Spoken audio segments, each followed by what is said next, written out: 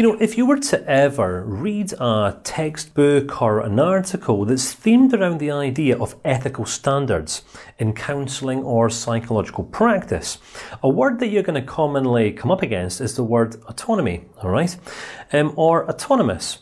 Now, what this word means, as simplistically as possible, is our willingness as helping practitioners to respect another person's ability to govern themselves. All right, autonomous.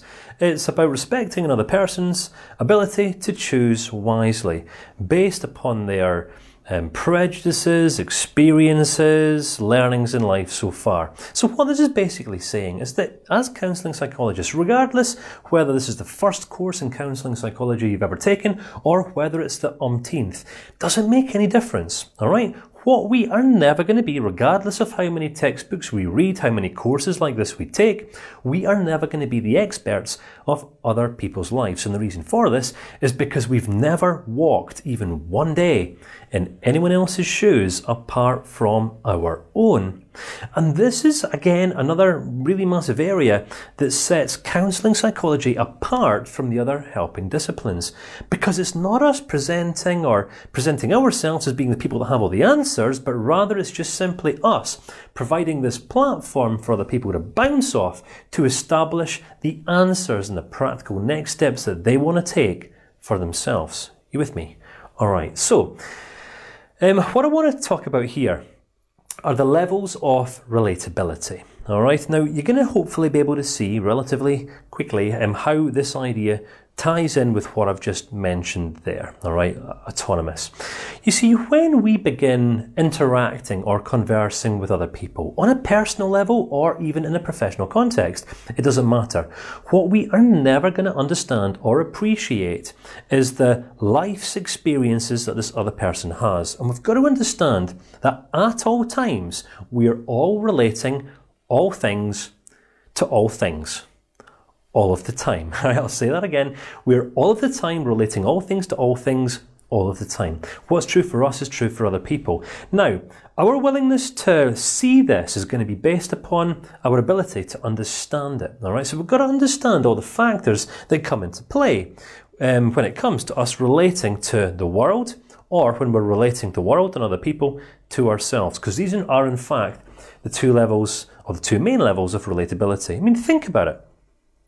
Have you ever felt awkward in a situation, perhaps in a social group? You might have been going for an interview, perhaps it might have been your first day at a new job or a new school or a new university, or perhaps you're just going out on a first date, if you can remember back that far, or something like this. And if you think about what all your primary concerns are, all right, will I fit in? Will I be accepted? Will they like me? And so on and so forth. And if this is true for you, if you can at least acknowledge that, then you're hopefully going to now be able to at least acknowledge and appreciate what's going on inside of everyone else as well. You see, when it comes to how we show up and how it is that we relate to life, to other people, these are the factors that come into play. We've got to understand and appreciate how it is that culture impacts our relatability. You've got to understand how sometimes a set of cultural norms or cultural standards can sometimes conflict with our own, which can then send us into a place of conflict.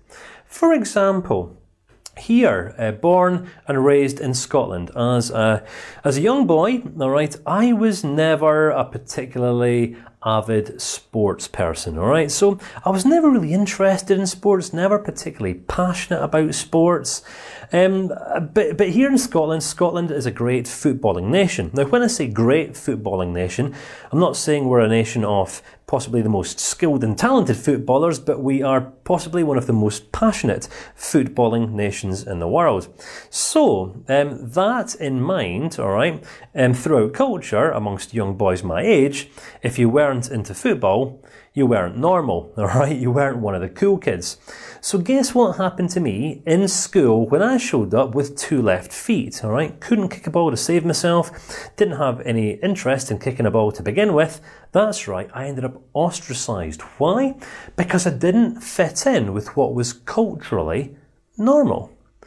Now, Think about how that might have affected me later on in life as I related, to myself, right? I am literally questioning when I'm going into other social groups, am I okay? Am I good enough? Am I going to be acceptable in here? And the reason why I have this question mark over my head is because of my earlier life experience. I was ostracized and rejected. In fact, I was actually bullied back in school because I didn't fit in with what was culturally normal. All right, so we've got to understand that how well we relate to ourselves going on in life is going to be impacted by how well culture has related to us at an earlier stage in our lives. Now, what we're talking about here is our learnings, all right? Say, for example, when we're young, if we were rejected by our parents, perhaps, we perhaps might have been, sent out of the family home, put in a private school. Our parents, we might not even know who our parents are. Can you potentially see how experiences like that in early life can end up having an impact on how well we relate to ourselves? If we haven't been unconditionally accepted, unconditionally loved and being treated with unconditional positive regard as children, all right, if we haven't learned how to be unconditionally accepted by others, do you not think it's going to be quite hard and difficult for us to, in turn, unconditionally accept ourselves? Did I mention that this course is going to offer a couple of ideas? It's really going to provoke you to look more at yourself. I could share with you a really staunch educational framework here, but this isn't about you filling your head full of knowledge. It's about you understanding yourself deeper from the inside out so that you can in turn better relate to other people, because this is what counselling's all about. So if we don't understand how it is that our history has impacted how it is that we are today, then we're never going to be able to know where to look in terms of helping other people make greater degrees of peace with their past and understand how it is that culture might have impacted the ways in which they relate to themselves. Are you with me? Does this make sense? So let's look at race, tribalism. Now, this can kind of tie in with culture. I can remember being around about 12 to 13 years old. So my mum and my dad had moved from Dundee down to Carlisle, which is north of England. Now, ironically, Carlisle is around about 7 or 8 miles over the border in England, 7 miles or 8 miles away from Scotland. Can you imagine how much stick and how many names I got called as a Scottish boy growing up in the north of England? That's right, Scotty, Jockey, Hamish McTavish, every nickname under the sun was assigned onto me. And here's the thing, if you've ever experienced the Scotland-England divide, it's quite a large one. Here today, in the midst of the 2010s, we have a bit of a political thing going on at the moment. We've got Scotland wants its independence. We have England doesn't want Scotland to break away and develop its independence because England and the UK has now chosen Brexit to separate from the European Union, which is going to have all sorts of different financial, economic implications. So you've got to understand, all right, there's quite a bit of cultural, tribal hostility going on. And if we find ourselves in a culture, right, where we are the odd one out in terms of we are of a different race or of a different tribe, then we know that human beings historically aren't renowned for appreciating difference. Generally what happens is most people, like whom are uneducated, rather than being intrigued by difference, wanting to understand difference, people reject those things that they do not understand. You are different from me, therefore you are bad. I am good, we are the superior race, and you are the inferior race because you're not our race. Now, I'm talking on a grand scale here, all right? But if you think about it, this is what happens all around the world.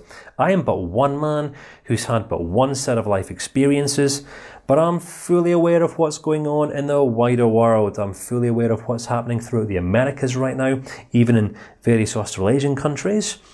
People of certain ethnic groupings are, being treated absolutely dismally.